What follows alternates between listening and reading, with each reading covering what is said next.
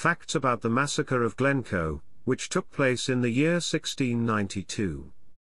The Jacobites were supporters of King James II, who attempted to restore him to the throne by plotting uprisings and seeking assistance from France. Lord Breadalbane was involved in negotiations with the Jacobite chiefs in 1691 in an effort to bring about a cessation of hostilities and establish loyalty to King William's government. These negotiations were ultimately unsuccessful, and a proclamation was issued requiring the chiefs to take an oath of allegiance or face punishment. MacDonald of Glencoe was one of the last to comply with the terms of the proclamation. Sir John Dalrymple, the Secretary of State, became increasingly frustrated with the difficulty of getting the Jacobite chiefs to come to terms and may have been behind the decision to take action against the MacDonalds of Glencoe.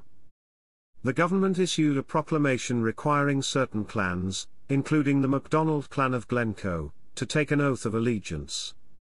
Glencoe, the leader of the MacDonald clan, attempted to comply with this requirement by taking the oath at Inverary.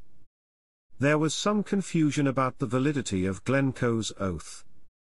The certificate of Glencoe's oath was delete and obliterate by the clerks of the council. The government then issued instructions for the troops to march against the clans who had not taken the oath and destroy them by fire and sword, but to also offer terms and quarters to the chieftains and heritors.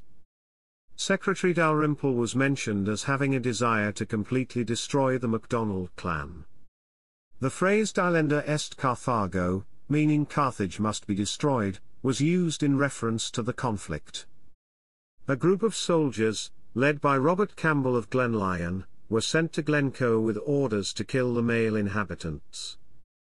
The soldiers arrived under the pretense of a friendly visit, and proceeded to murder the male inhabitants of the valley, including the chief of Glencoe.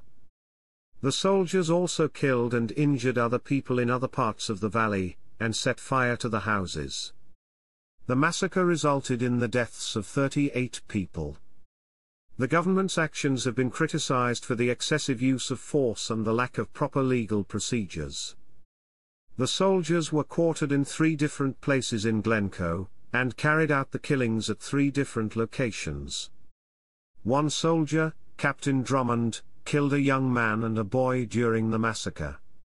It resulted in the destruction of houses and the displacement of many people, including elderly, pregnant, and nursing mothers and their children.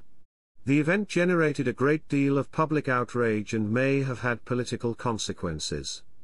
The government of King William took some steps to address the situation and try to mitigate the negative public response, such as dismissing a government official and establishing a commission of inquiry. The Jacobite Party may have tried to use the incident to their advantage by exaggerating the details and using it to further their own cause. The event was so significant and shocking that it was initially met with disbelief, and then with horror and indignation. The government viewed the clansmen as a threat and sought to eliminate them as a public pest. The manner in which the massacre was carried out, through deception and violation of laws of hospitality, is what gives the event its nefarious stamp. King William signed the order for the massacre, but it is unclear how much he knew about the circumstances of the event. The massacre has been described as a foul and indelible blot on King William's reign. The Glencoe massacre was part of a larger historical context of conflict between the government and certain Scottish clans.